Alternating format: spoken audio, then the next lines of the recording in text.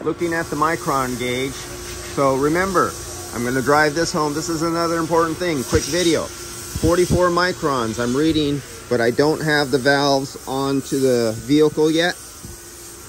Always test your equipment and make sure you know what your baseline possibility is of at least your equipment, so you know it's working. You're not having leaks anywhere in your system. So let's look at the 44 microns. And now we could hook up to the system. And we know everything from our couplings all the way back is good, because we were able to achieve at least 44 microns in our system.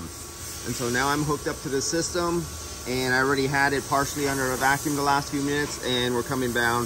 It's gonna get all the way down to 137 microns here within the next few minutes. And that's it. Simple. Check your equipment first. Know what you're working on, know what your equipment could do, because don't be diagnosing for a leak when it's your equipment and you don't know it.